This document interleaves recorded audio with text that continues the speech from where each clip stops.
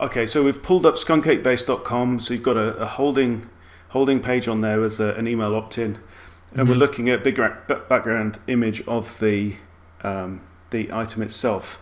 So talk me through what we're looking at. Okay, so this is the actual container that I actually build.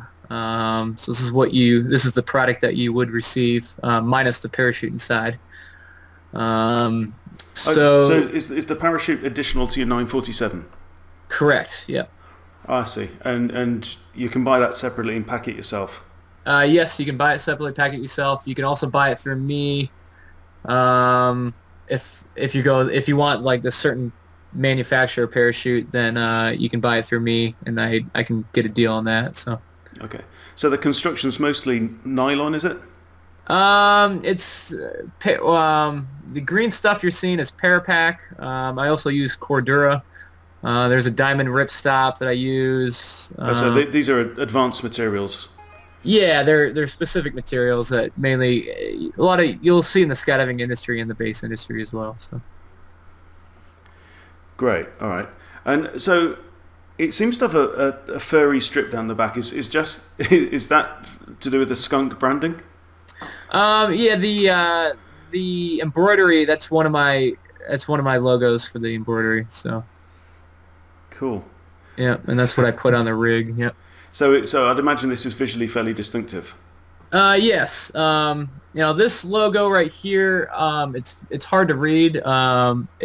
What it is it's an anagram. It said if you look at it one way, it'll say Skunk 8 Base, and if you turn it upside down, it will also say Skunk 8 Base. So I'm trying to, a lot of people don't know what it says, mainly because they don't really know about my company, but I kind of want to get it to so, you see that logo and you now distinguish my company with that logo. So. Yeah. Yep. It's great. So I can see you've got a kind of a leg harness and straps to go over your shoulders. Attaches at the front, and all very, very tough, very modern materials. Correct. Yep. Okay, so how does this thing deploy? So you throw a pilot chute. Pilot chute's attached to the bridle. So you jump off of that thing in your hand. And let it go? You can either leave it on the bottom of the container or jump it with your hand, either or you can have a friend hold it. And then the pilot chute will pull the bridle, which the bridle then opens up the container, which then pulls the parachute out. Okay, so how can I understand? I mean, it's not critical, but I'm really interested. How can I understand why this flap is superior? So the flap is the white part that you see, and it tucks into the two blue stripes that you see. Yeah. And this flap is actually attached at the very top of the container, kind of near where it says Yeti up there. So that's where it's attached. Most flaps are not attached to the top. They're actually attached to the left side, which would be, if you're looking at the picture, it would be the right side of the picture. So it's actually attached in there.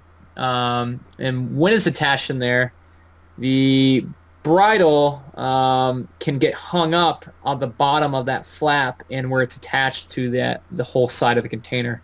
Okay, so what's the bridle? Where is the bridle on this? The bridle you cannot see. The bridle is hidden.